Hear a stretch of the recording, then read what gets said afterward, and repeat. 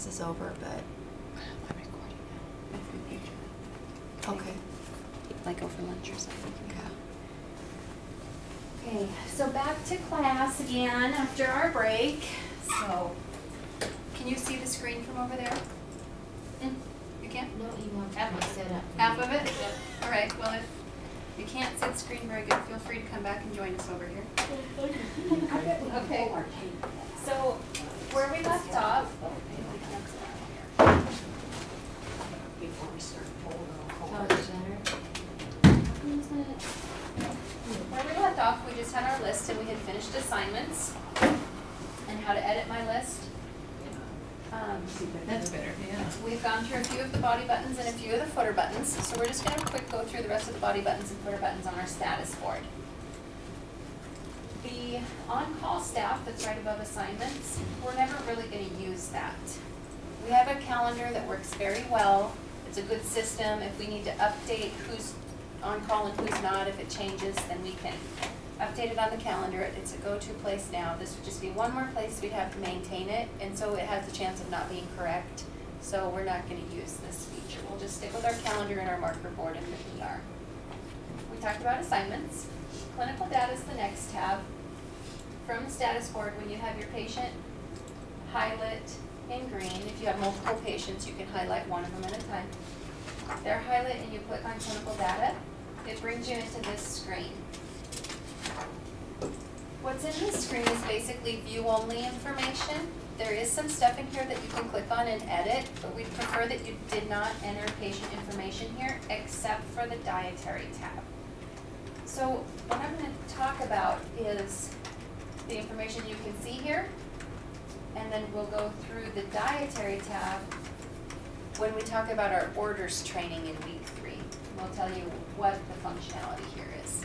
This is really the only place that you'll be documenting for the patient's information, primarily on admission. But it's a handy little view for what is going on with the patient. So in your binders, we're going to get you caught up. Everybody should have this page, lists, find account, right? This is everything that we talked about for, I want to move out in front of the video camera, but you guys probably can't see me over there, huh?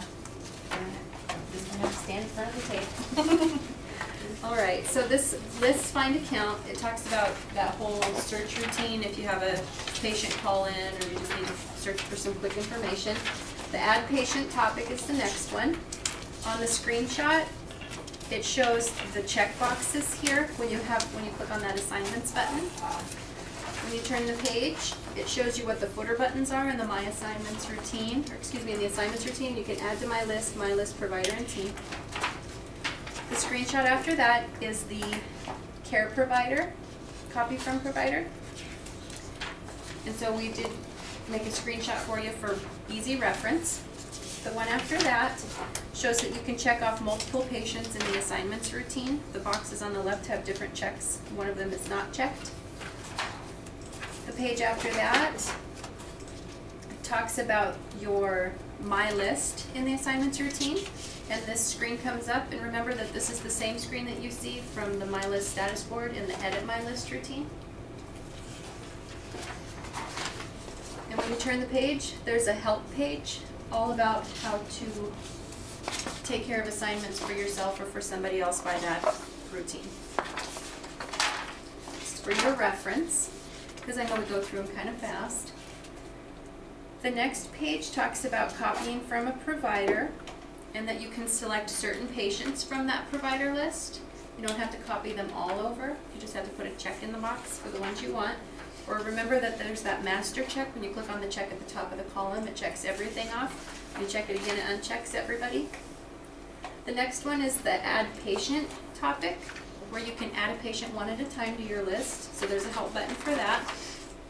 We were more hands-on, so it was better to be clicking than it is to be turning pages at the time. So we'll go through these now. The add beds, you have a screenshot on there.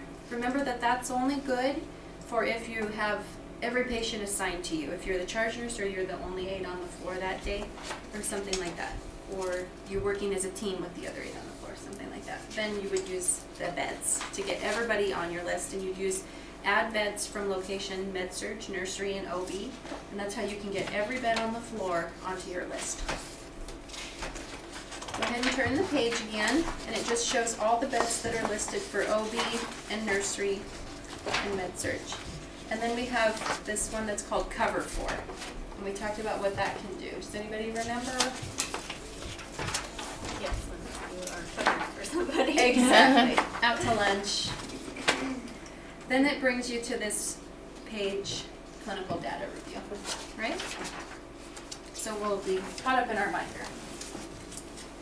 You turn the page, in your binder again, you have the screenshot of what I have on my screen right now. And on your screenshot, I've already crossed off the additional tab and the CDS tab because those are going to go away. You won't even see them anymore. They won't even be there to annoy you.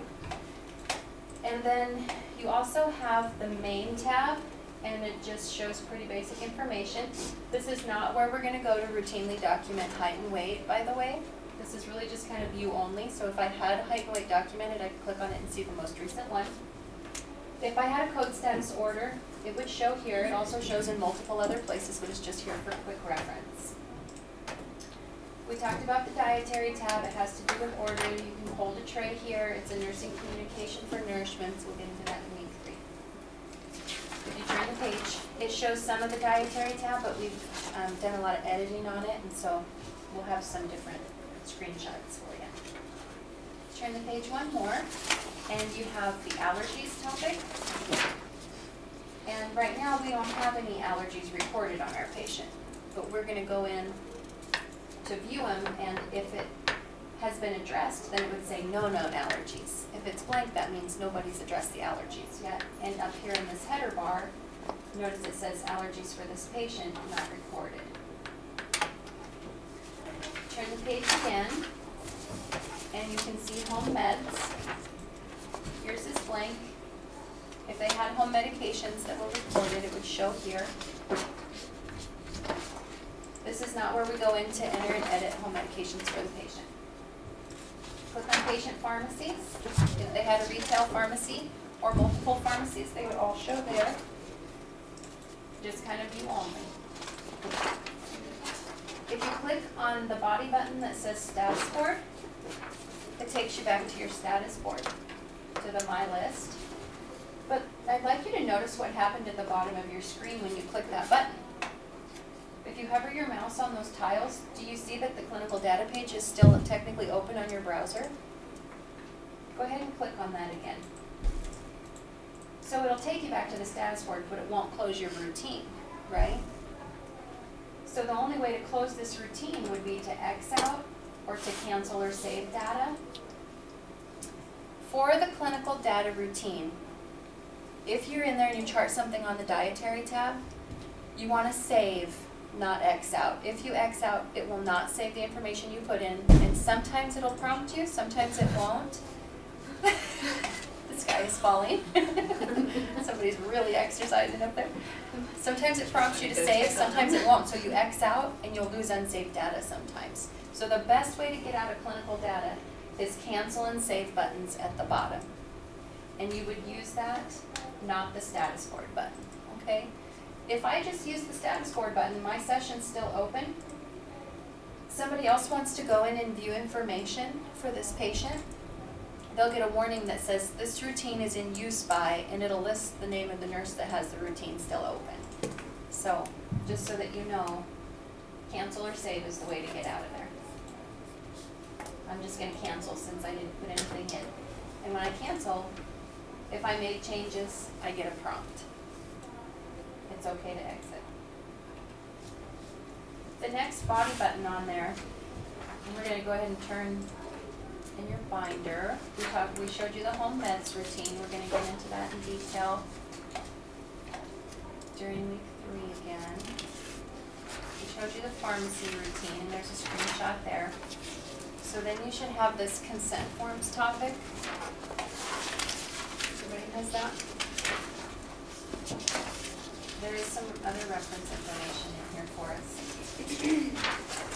After the clinical data body button, we have manage orders. We're going to train in detail on that routine in another week. Patient reports, we'll train on that another day. consent forms also. When you click on consent forms, so I wanted to introduce you to this concept. We've built a few things in here, such as like a transfer form. So when I go into consent forms for the patient that I have pilot on my status board or my list, I can select a form that I need on the patient to consent. I highlight it, it appears at the bottom, it's a status of new. When I save it, it says that it's filed, that I've started this form for the patient. And then if I can hit the print footer button, I get that preview screen. You hit OK to preview the form. And the great thing about the consent forms in Meditech is some of them will come pre-populated with the patient's information in there, so you don't have to track down a sticker. It'll print with the patient's name already at the top. So we're trying to build in like the main important consent forms that we use. And we'll train more on what to find in the consent forms tab and what not to a little bit down the road when we have forms training. But I just wanted to point out that that's what the consent forms button does. And you can just X out of there and go back to my list. Location reports is the next body button.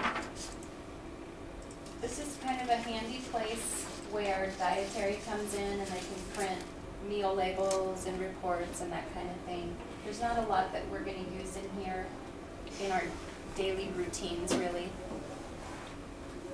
So I'm just going to push the status board button to go back to my status board. From location reports, if you X out of there, it closes your status board. Did that happen to anybody? Okay. If that happens, you just relaunch your status board and saved all your patient information, your assignments. The next one is the open chart routine, and I bet you can guess what that does, right? There's two ways to open a patient chart. You can highlight the patient in green and click this button, and it launches you into the first screen that you'll see of a patient chart. Or you can click in this column that has this little manila folder that's open.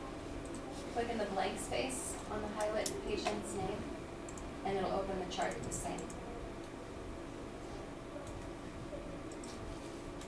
The close chart button, when you have a patient's chart open, it's available, and you can highlight the patient's chart that you want to close and push close. No care on selected categories. They haven't been assigned any code like that. I thought maybe I was in the wrong thing. I thought about back on the. What was your error? You got a screen? No, there's nothing There's assigned. nothing assigned, you know, there's no Oh. orders or anything, so. Oh, It you just had a says no blank care list. items in selected categories, and I was kind of expecting something different. My screen was a little different than yours. Somebody has been playing with this patient, yeah. This next body button, indirect tasks, we talked about how you can assign a crash cart. We won't ever really use that. I'm going to try and get rid of that button, but right now it's stuck. It's just there to annoy us. But maybe someday I can get rid of it since we won't be using that feature. And then it's important to take notice of the last two body buttons of change site and department and preferences. If you click on change site and department, like if we were an enterprise like CHI with multiple facilities in multiple states, I could change my department that I'm working in. If I'm a float nurse, I could go to float to a different floor, that type of thing. And it would kind of adjust what I see in my lookups for lists and everything. Ours are all set to default. That's because we really don't function on multiple floors and things, and so that's not something that you'll want to change. When you click on the Preferences body button, you see all of these wonderful options that can be set that will change how you see options in your desktop. Just like Patsy and Audrey had that HIPAA view and other people had like the full status board, this was something that can be set up in user preferences. But if you change your preferences, it's really hard for us to troubleshoot what happened to your view that it's different from other people's views. And so I'm asking that you please, please, please do not go into preferences and change anything. We'll have an advanced users class, maybe 6 to 12 weeks and out from live once we're really comfortable with what we see every day on our screens. And we can learn how to adjust those things and use them to our advantage. But until then, don't go into it. It'll make it really, really difficult to help you when we're live if you change your preferences. So Sarah Sweat was funny. She said, you know, if you even hover your mouse over that, you just need to have a little icon that goes like this and just slaps your hand. It's kind of cute. So just imagine you put your mouse there and you're getting a little tap. Don't go in. So we've talked about the body buttons, a little bit about the footer buttons on the status board. Everyone has the footer button for refresh, right? When you hit refresh, notice in the very left corner of your screen, you get this little thing called sorting, gathering. It's a real fast little blurb. Our status boards auto refresh every 5 minutes. But if something's changed on your status board, you can refresh it manually and it'll update your list. Like you charted on something and it's still showing as a 7 o'clock intervention even though you know that you already charted on the braid, and then you can refresh it and it'll fall off if you really did chart on it. Remove from my list, we've already played with that. That's how you can get a patient off one at a time.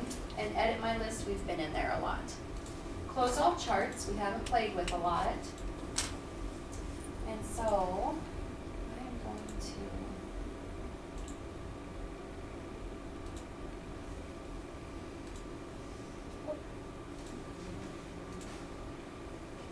I'm going to add some patients to my list so I can show you this in detail. I didn't do the master check before I saved them. There, now I have all these patients on my list. I can open up one chart and I get a message that says, this patient's discharged. Do you want to continue? Just kind of an FYI. It's kind of like a HIPAA thing, like, do you really need to be in there if they're discharged? So it's just a little warning. It's a soft stop. I can still open the patient chart. Oh man, I've been charting in here and now I need to look up a lab real quick on another patient, but I don't want to lose my data. I'm going to keep working in this chart. I can just minimize the chart and I can open up Nurse Sue's chart, who is also happens to be in a discharge status. And I can come over and I can click to look at her labs. And then, oh man, the doc wants to know what that home medication was for the patient. So I think I'm going to go ahead and open the chart and see what that is. For spike. I go to open it and I get a warning message. The maximum number of open charts has been reached. That's because you can only open 2 charts at a time. It's kind of a safety feature so you don't end up with like all these charts open and then you accidentally click on the wrong one in document in the wrong chart. By having just 2 open, you get the convenience of doing documentation in one and doing a quick lookup on somebody else, but then realizing you need to shut that second chart and go back to the main one that you were documenting on. So we'll just have to be very careful to use that responsibly.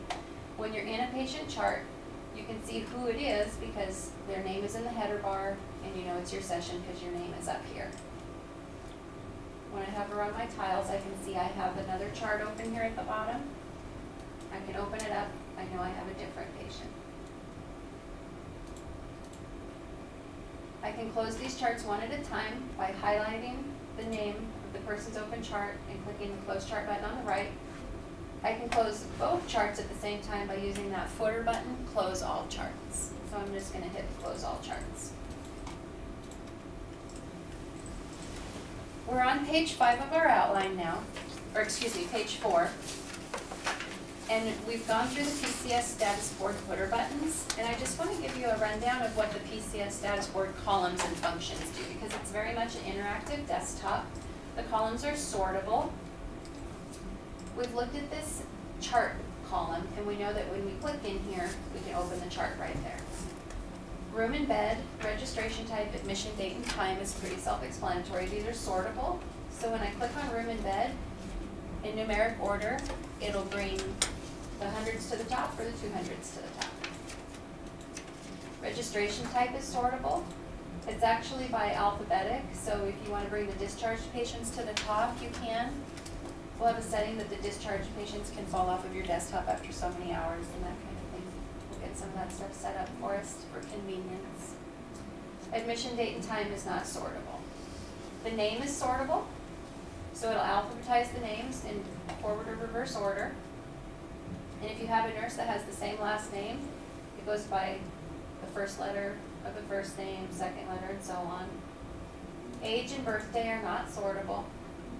The yellow flag signifies that you have patients with similar names. And so it's just like, hey, be extra careful, make sure that you're making sure these are the right meds, and make sure that these are this is really the chart that you want to be documenting on before you open the chart.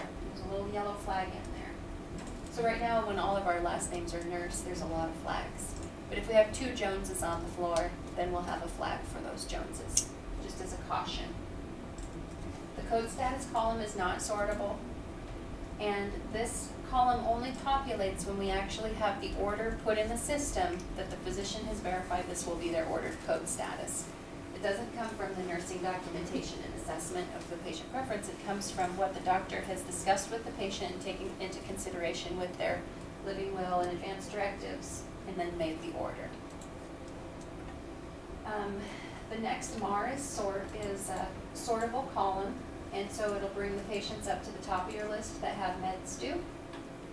And then when you click in the box that medications are due, you have the option to just go right into the MAR from there. So that's kind of handy. This is called an ellipses, and when you click on the ellipses, it just shows you a little bit more of what's up and coming.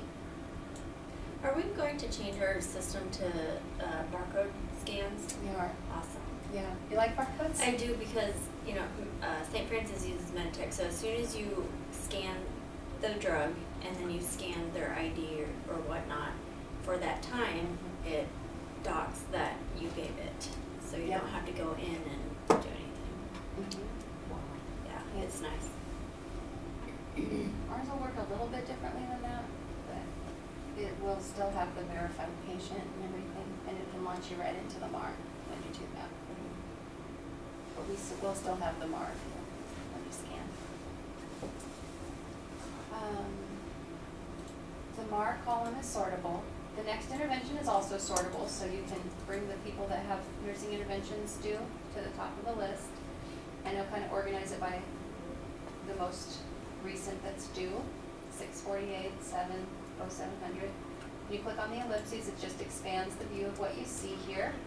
Notice that the red items are overdue and the black items are for a future schedule. Can everybody see that on my screen? When I click in the box for the interventions, I get the opportunity that I can check off the interventions that I want to document on. I can push go to work list. It'll automatically open up the patient's chart into the nursing work list, and then I can document the items from here.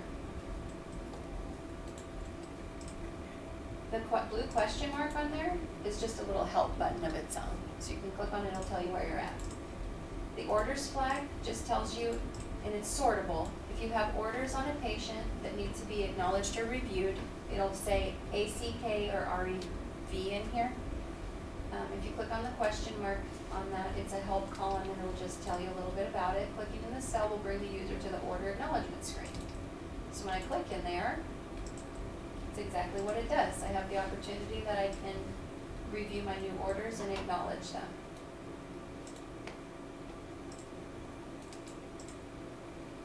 In the actual orders, that's the orders flag. In the actual orders column, there's another blue little question mark, and you can click to get some help on that. There's an ellipsis, so you can expand to see some of the up and coming things. When you click in the cell, it launches you into the Manage Orders routine, which is a tab on the patient's open chart, the orders routine. You can view the current orders, you can place new orders, all that good stuff. New results. Does everybody have new results visible on your screen, or do you have to scroll over? There's a bottom scroll bar so that you can see further columns over here. And it depends on which computer monitor you're using. If you're like on the couch with the laptop type screen, or if you're on a big monitor at the nursing station, or even these, you might notice your neighbor's monitor is different and looks a little different than yours does. It might not fit as much stuff. All you gotta do is use the scroll bar. So just know that that's available and you can see these other things. The reason I want to bring that up is because some people, depending on their screen size, can't see the new results in the TAR columns. New results means that lab has posted a new lab result, micro result, or x-ray has posted a new report, and so it'll give you a little flag in there, and it'll say like CBC, and when you click on it, if I had an order on the patient, it would open me into the patient's chart and right into the lab, and I can view what the new result is. Kind of nice right there from the status board. Has anyone heard of TAR before? Transfusions. It's kind of like MAR, only for transfusions. Transfusion administration record.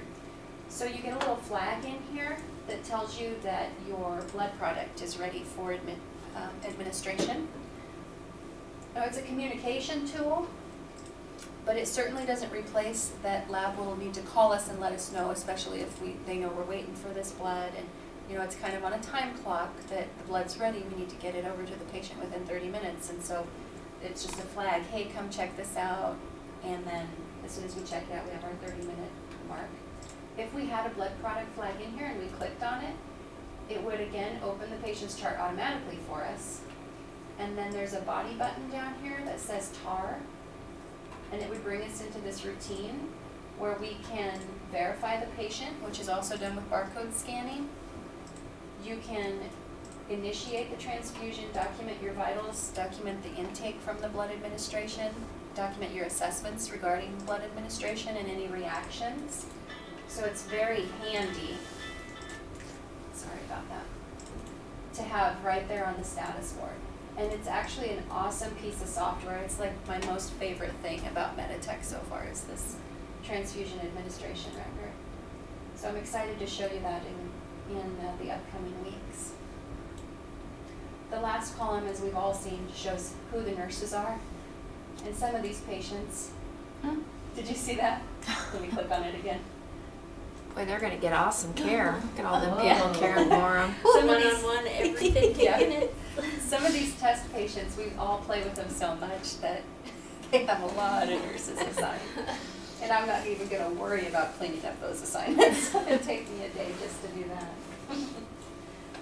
So this is the main body and columns of our status board. When you highlight a patient on the status board, it changes the information you see in the detail box. I highlight King James, different information. This patient, Nurse Jessica, and your patient also, only shows attending provider. That comes over from the admissions routine. So as soon as the patient's admitted, they put in the attending, it appears on our desktop, on our details section. When you click on the provider's name, it'll show you the phone number. I think that's the phone number for the clinic. And the fax number also, which is kind of handy. But it's not their cell number, and it's maybe not their preferred means of communication. Okay. I'm going to click on a patient that I have that has a little more information in here so I can explain some of the items in the detail box. Your items are blank except for attending provider. This first diagnosis box, we're actually going to get rid of this. It's just a cleanup item for us. Because poor Spike is actually admitted with chronic pinky pain, and I'll show you where that's documented.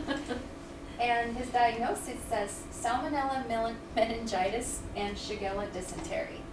So this poor man, these diagnoses came on here from coding, and coding doesn't code the diagnosis until discharge. So these were actually the diagnoses on his last visit. He was a very sick man. Now all he has is pinky pain, so apparently Spike's getting better. So we're just going to get rid of that so it's not there to confuse us, okay? But if you do see something on your patient, please disregard it until I get it fixed. The very bottom box is called comments, and when you click in it, that's how I know he's here for chronic pinky pain. And there's a little message on this comments box. This comment is for communication purposes only. It will not be saved as part of the patient's permanent record. Sounds familiar, doesn't it? It's just like our visit notes that we have now. They don't save to the permanent record. So this is a nursing communication tool that I could maybe put in that he has an appointment coming up, that kind of thing, and save it here. It's free text. Appointment on 3/10. It's 5 o'clock somewhere. won't save to the patient's chart, but it's a nursing communication tool. You hit save. Another user has updated it. Is it okay to overwrite? Well, that's kind of new. This is one I'm a little nervous about that one. So I overwrote the blank part of it, but it didn't delete the previous section. Thank goodness. I haven't had that warning message before. Have you had it? Mm-mm. No. Well, if you get it, it's okay to hit yes.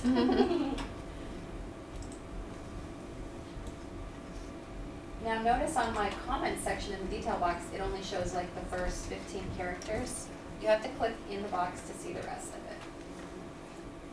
The rest of the information, from allergies down to visitors allowed, yes or no, comes from documentation on our nursing assessments, like our admission assessment, our height and weight, what we say they're on for oxygen. That comes over from the order and also what we update in our nursing documentation. When you click in allergies, you see an ellipses. And it's because only 4 can fit on there, but there's actually 5 listed for this patient.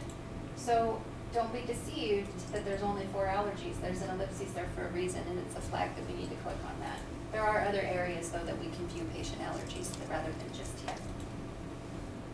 Their current weight, boy, 980 pounds. I don't even know if we can have a bed big enough for Spike, but we'll have to find a bariatric place. Can't use the whirlpool. The isolation, if there's an isolation order, would show here. The oxygen delivery device, the amount in liters, and the most recent saturation will show here. The IV information will show what type of IV line they have.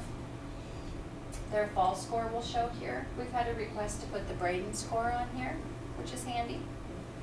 Do those stats update every time you enter vitals, or you have to go in and re-enter? It should update every time you enter the vitals. You don't have to click in here to update it. It's all pretty automatic. Did you just see how my auto-refreshed? The diets are listed, anything that's a current diet. Visitors allowed, yes or no. When I click on a different patient, I get different information. I see an ellipses, so I need to click on it and view the rest of the allergies. All that stuff. This one has an IV of implanted port. This one, delivery, flow rate, and oximetry, we've charted SATs on him, but we've never really put in that he needs oxygen. There's no order perhaps on this patient. If there was, maybe the order has been that we could put him on room air. And so the most recent documentation was just the SATs and not the delivery and flow rate of the oxygen. His fall score is 0. We never see those. Take a picture of it. I click on the comments box, it just shows critical alert. Patient is a slug, watch him carefully, robs the M&M machine. I wonder who put that in there. My So guess cute. is Jim. Diagnosis intoxication. Somebody's having fun with this guy. Any questions about any of these buttons on the status board so far? Okay. A couple I want to show you that are just handy. You've seen how you can click on an ellipses and expand and see so much more in that column. On the footer, there's a plus and minus button, and when you hit the plus button, it'll just expand it up to like 10 maybe. And then notice here that you get a scroll bar to see the patients, and you also get a scroll bar over here so you can see the detail box. So you have up to 3 scroll bars on your screen. If these were filled in and push it over, it would allow you to. And it would allow you to expand. And then I can just push minus and it'll go back down again. The minimum is 4. You can't really go less than 4 because this information is determined important to view by somebody. Well, that concludes our status board presentation. Do you guys have any questions about all that functionality? In review, what are the buttons on the right called? And at the bottom? What are the buttons? The buttons in the very bottom right hand of your screen. Yep. Which buttons never change. Yep. When you launch into the status board, what's the default list that you launch into? The My List. Yep, exactly. If you want to see every patient that's in the hospital right now, how would you do that? Any location? What are the 3 areas that you have to check on any location? Med-surg, OB, and nursery. Yep, exactly. If you want to make an assignment, so you've been to report and you've had assignments from the charge and you're ready to make your assignments, but you worked the night before and you have patients on your list that you're not going to be assigned to on this shift, how can you clear your list and add the correct patients to your list? Assignments removal. Remove from list. Yep, you can go assignments, my list, and remove all. Yep.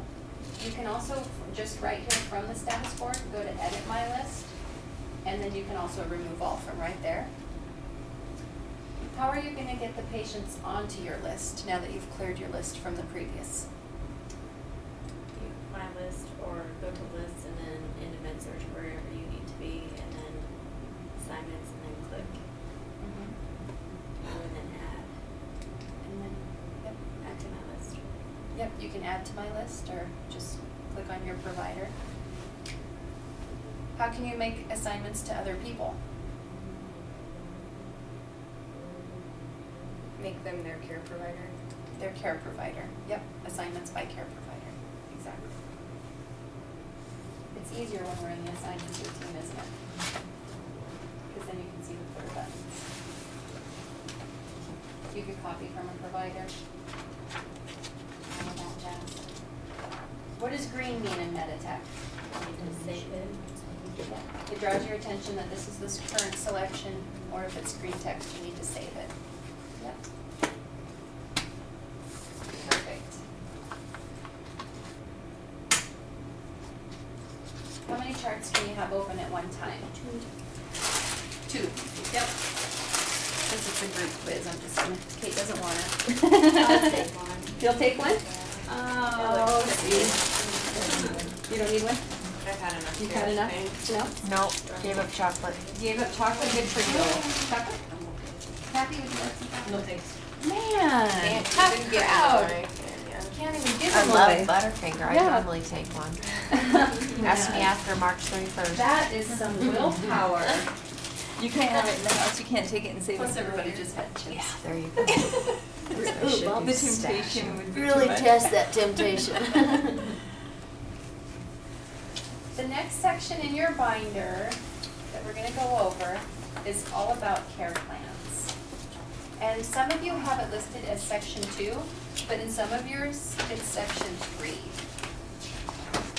And actually, even in that section, I think the first page that shows might be page 5. But the outline starts with plan of care. So I'm gonna help you find it in your binder. And it looks like this. This is okay, yep, yours is gonna be section 3. So here we go. Okay, yours is on your super user binder. It's Did you gonna find be like yours, Logan? section 4. Yep, you're on it right now, plan of care. You have it? You've got yours?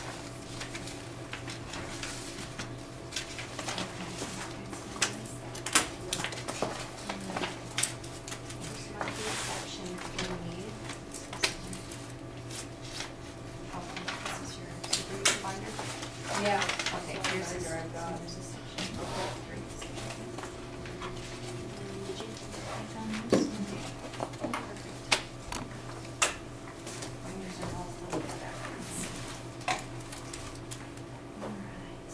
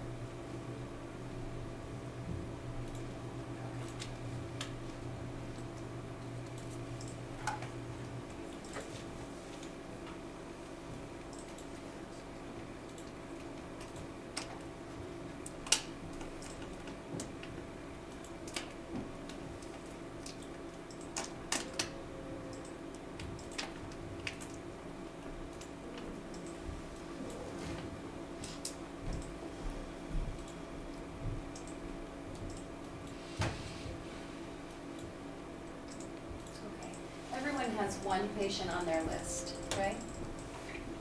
Okay.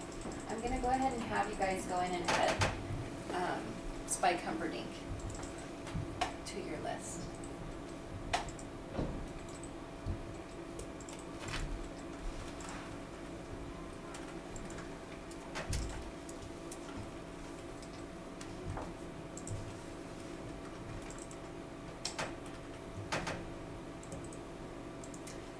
We're going to primarily work on the patient with your name, but there's a few things to demo that I wanted you to be able to click on, and you'll be able to do that with Spike. Go ahead and open your patient's chart with your name. When you get it added. Oh, no. Assignments. And now, there you go. Now back to my list. Now status board. You should be. What in this world? Click refresh, maybe.